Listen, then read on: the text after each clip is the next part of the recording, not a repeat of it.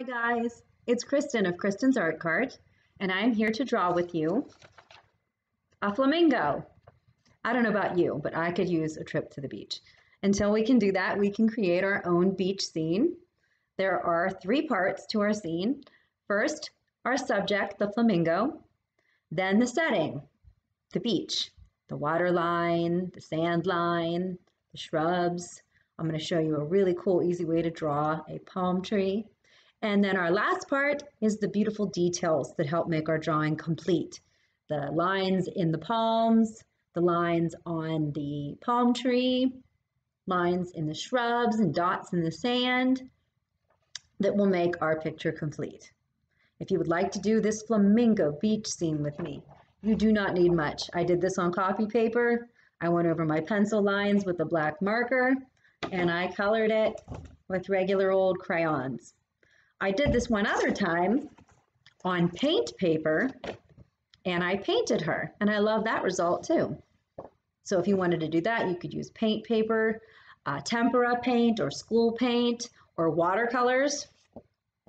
Either way, you can choose however you want to color it, and I will teach you to draw it. Okay?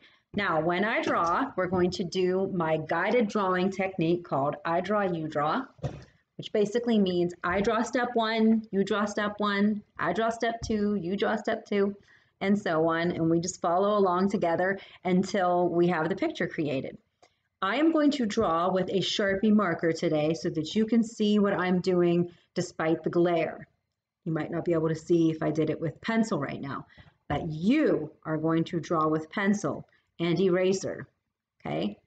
And you're going to draw it light until you draw it right. You're going to draw with a very light pencil line so that you can erase if you need to, and you won't have to fight with a big dark pencil line. I'm going to draw with Sharpie, okay? Are you ready? Let's tilt this a teeny bit so you will be able to see me. Step one, we're going to begin with our flamingo, as I said. And step one, it's almost like a two, like not the big loop-de-loop two, but like the straight kind of two. That's how we're going to go, sort of in the middle of the paper.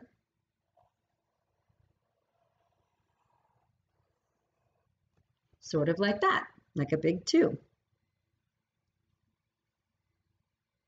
Okay, that's step one. Step two, you're going to curl that in like that. Then you're going to go down her skinny neck. Now, they don't have big bodies like ostriches, okay? So don't get too carried away on this part. It's almost like you're going to make a smile.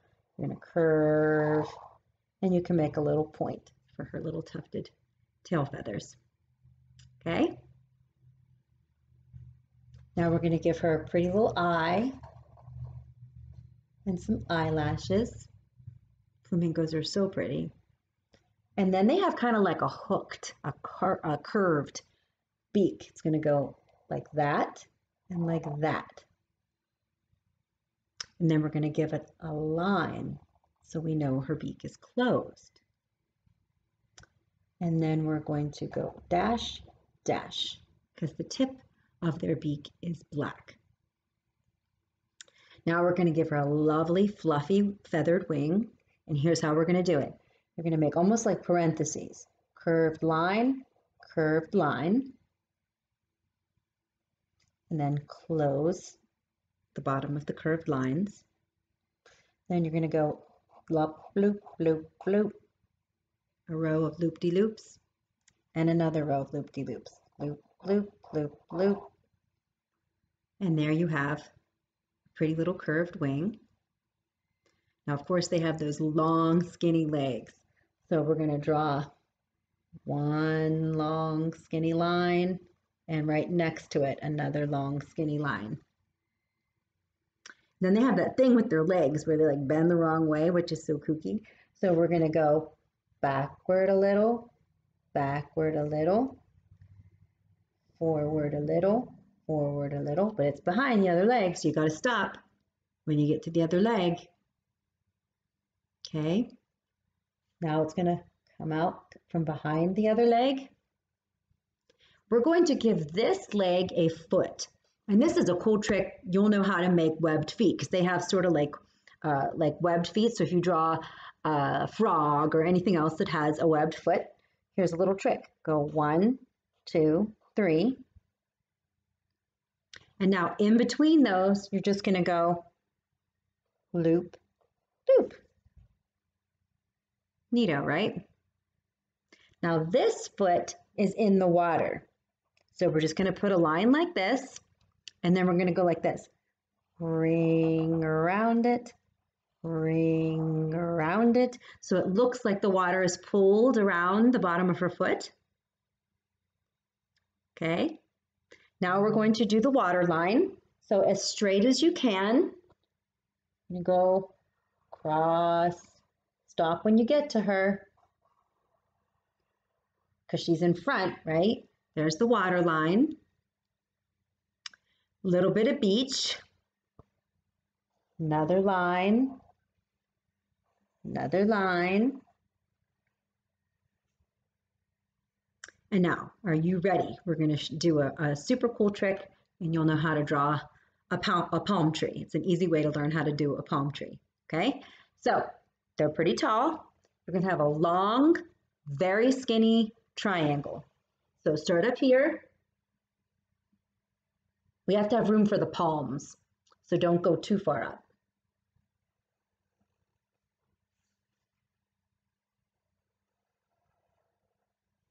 And then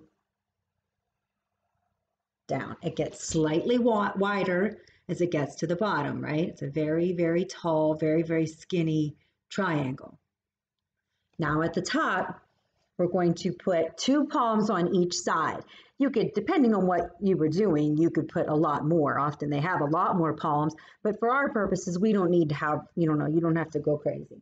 So you're going to go like banana, banana, banana, banana.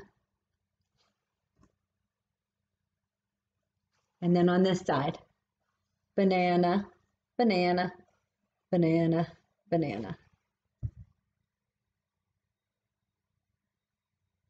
And we're going to give it a couple coconuts. I love coconut. There's a coconut and there's a coconut. Wherever you can fit them on your palm tree. If your palms all meet real close together and you need to put the 2 coconuts at the bottom, that works too. Okay, now we're going to put the line of shrubs, like beautiful bushes, nice shrubs that you find in the landscaping, maybe in Florida. So we're going to go bump, bump, bump, bump. We don't want them to be perfect and even. We want it to be a little bit curvy. There we have our line of shrubs. And then we're going to put a nice little sun. Gotta have sun in a beach scene. And I don't like to close my circle for my sun for some reason. If you want to close your circle, you can. I kind of like going like this so it doesn't quite close. And then when I put the rays coming out from the sun, I like to go long ray, short ray, long ray, short ray.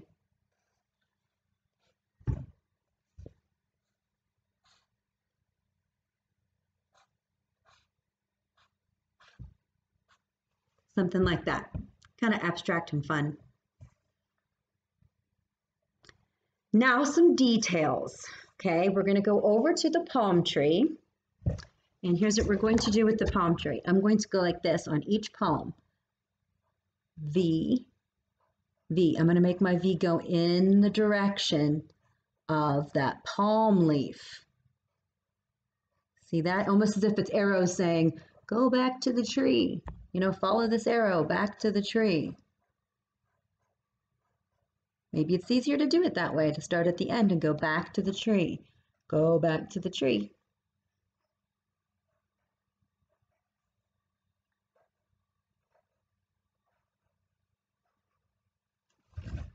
And there we have some texture, some detail, some line detail on the palm leaves. A couple little 1, 2, 3, 4 on each coconut. 1, 2, 3, 4. You know how coconuts are hairy? They're like all that coarse coconut hair on the outside. And now I'm putting X's. down the trunk. So it looks like that wrapped, fun bark that coconuts have. They're like, or coconut trees, palm trees have. It's all wrapped. There's detail for our palm tree.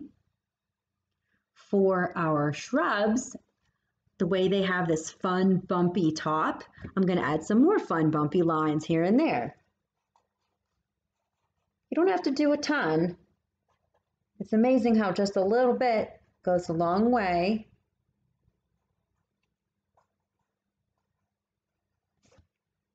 I think that's enough. Now, this can take a while. We're going to put little dots where the sand is, okay? Dot, dot, dot, dot, dot, dot, dot, dot, dot, dot, dot, dot, dot. You see?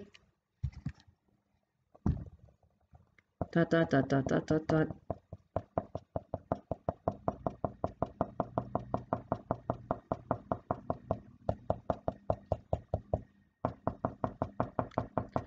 I think this really is worth the effort because I think it really makes us understand this is sand. It's not a sidewalk or anything else. It's clearly a sand because of all the little dots. And when I colored it, I used brown crayon and did the same thing.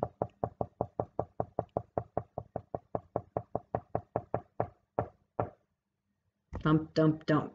There we go.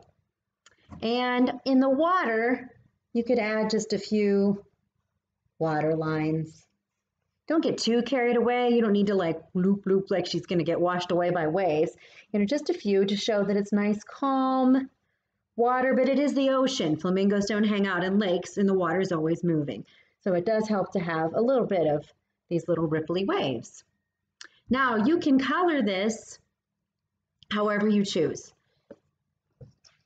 And I noticed just now I didn't put watermarks in my water, so I'm going to do it now. Oop, I forgot one more thing on this part. One more detail and you're done drawing and you can color or paint. The tip of her beak is black, right? So let's just go ahead and color it black. Now it actually looks nice in black and white, but if you choose to color it, I used crayon. I'm going to go ahead and put those water lines in now. You can always add marker details after crayon too. They add to it. I'm glad I remembered and caught that while I was teaching you because I like that look a lot. Whenever I colored this, I put white crayon down and then I blended pink crayon because flamingos aren't solid pink. They're white and then they have like a dark, intense reddish pink going on. So what I did is I colored it white and then I blended the pink crayon on top to create that very, very light pink and almost layered feathers look because it's not a solid pink. I painted her, or I colored her legs pink. For the sand, I went over with white and then I dotted it all over the place with brown the way I did with the black crayon or the black marker. I did it with brown crayon, so there's both brown and black speckles with my white sand. So it's a coat of white and then dotted it with brown. I used a curly Q stroke with my crayon to further reinforce these curly Q marks that let us know it's a shrub. I went over my marker lines with brown crayon and then colored this brown. And the sky, I made my sun yellow and then I put pink around it and then a beautiful blue sky. And if you paint, if you choose to paint your flamingo, here's a little trick with sunsets.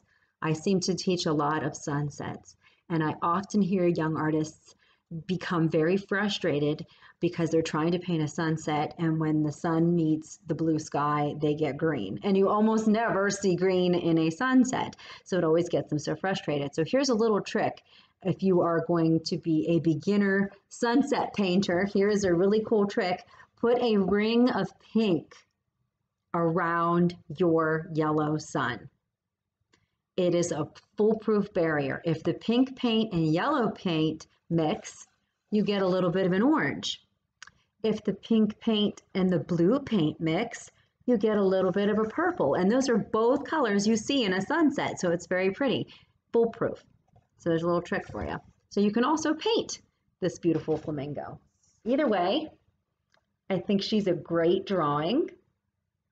I hope you like drawing her with me today, and I hope I see you again and that you have a really great day. Thank you so much. Bye-bye.